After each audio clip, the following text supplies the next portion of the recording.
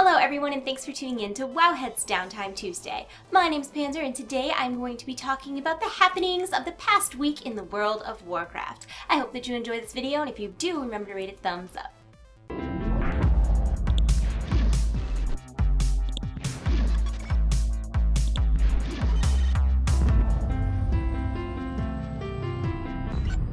First and foremost, I do want to address the elephant in the room.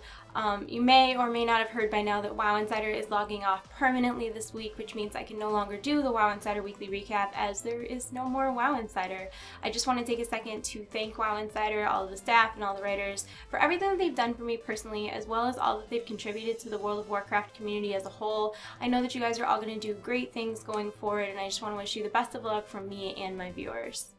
So obviously this is not the WoW Insider weekly recap, which is kind of sad, but you know what they say, every time a door closes, another one opens, and I'm very lucky and grateful that Wowhead opened their door to me. So going forward, every Tuesday I'm going to be hosting a show, this show in fact, called Downtime Tuesday, where I recap all of my favorite stories posted on Wowhead. So now that we got all that out of the way, without further ado, let's get right into the recap.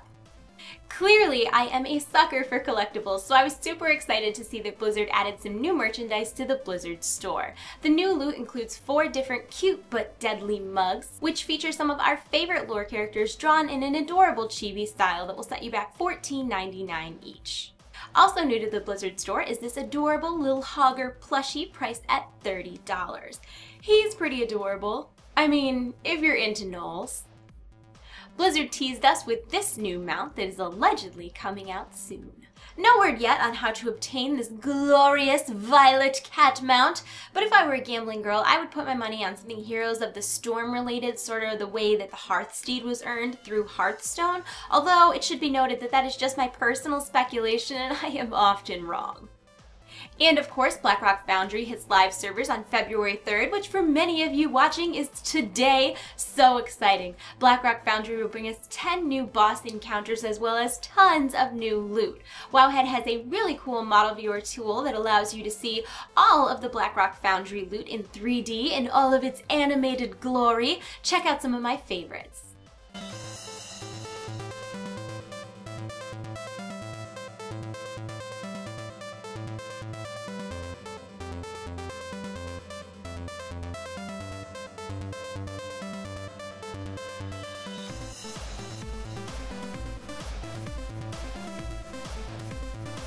If you would like to see all of the gears equipped on your race and gender of choice, or check out strategy guides for 8 of the 10 new encounters in Blackrock Foundry, check out the links in the info below.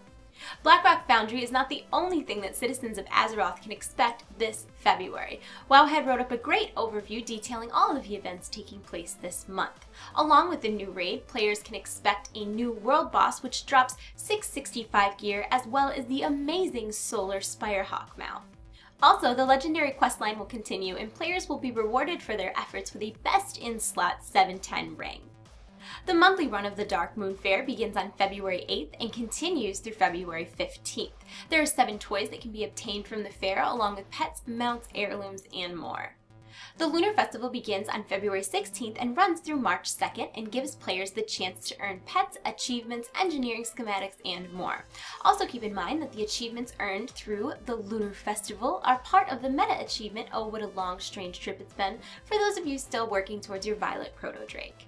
And as you probably already know by now, Love is in the Air began on February 2nd and will continue through February 16th.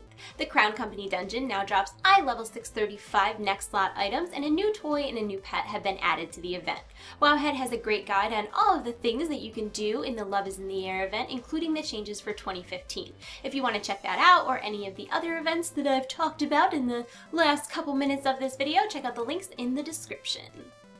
Pretty much everything else I'm going to talk about in today's video is information from the PTR. Stuff from the test realm is highly tentative and subject to change, and that's just something to keep in mind.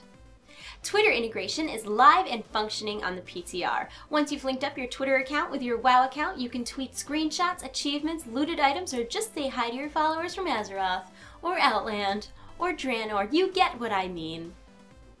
So if you follow me on Facebook or Twitter, you may have seen me post some screenshots of the results of using all of my toys at once. It was not pretty. One of the silliest things that happened was when I used my Blood Mane charm with my blazing wings, it resulted in a ridiculous looking cat beast. As you can see, my wings are completely sideways. That's not the way they go. According to Blizzard, 6.1 will provide some relief for those of us who overdose on cosmetic effects while shapeshifted. Warcraft devs posted a tweet showing a cat-formed druid with blazing wings positioned correctly on his back with Pepe on his head. Later on, they followed up saying that Ghost Wolf will be getting some attention too. And CM Lore clarified that changes to shapeshifting and cosmetic effects should cover 99% of the shapeshifts in WoW. To that I say, challenge accepted. 6.1 is bringing us more than just Twitter integration and cosmetic enhancements. It's a major content patch with changes, tweaks, and new stuff all over the place. Just to name a few things, we're going to be getting the new Blood Elf models, an heirloom tab, new garrison missions with a new garrison mission UI that's all upgraded and whatnot. We're also going to see tons of class and talent balance changes. There's just a lot of stuff. If you want to read the whole patch 6.1 notes or get more information on anything else I talked about today, check out the links underneath this video. And last but not least, I pose you all a question. What is the most ridiculous combination of items you have ever used? I obviously showed you some of the results of my horrifically failed experiments, but I'd love to hear about your experiences with toys, unused items, and shapeshifts. Let me know in the comments below, and while you think about your answer, check out our answers to last week's question.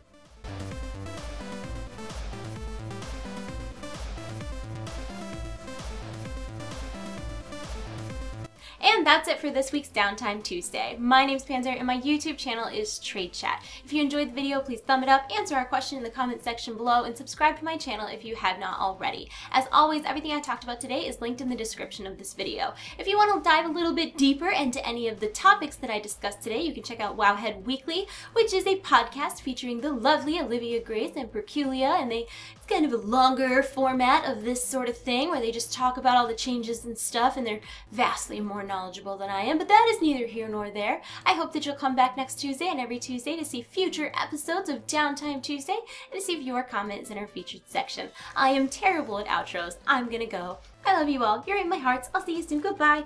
Goodbye. Goodbye. I am often wrong.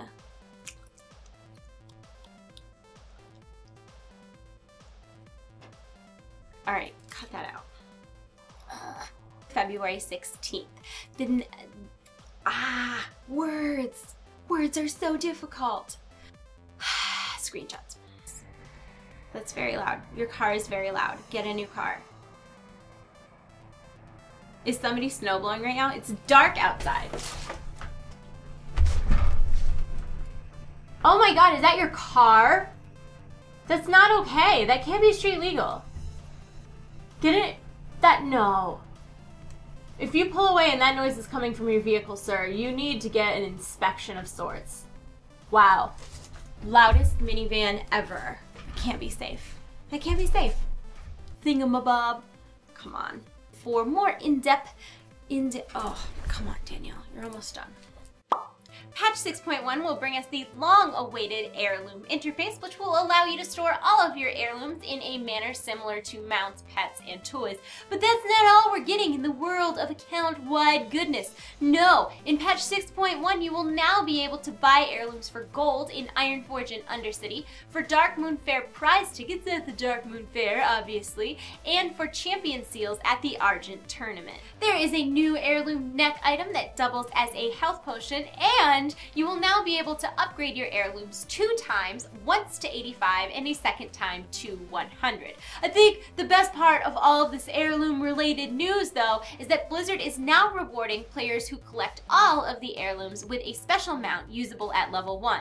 The mount in question is called the Chauffeur Chopper, and it summons a chopper complete with a driver to, you guessed it, chauffeur you around. Freaking cool. So cool. I need that.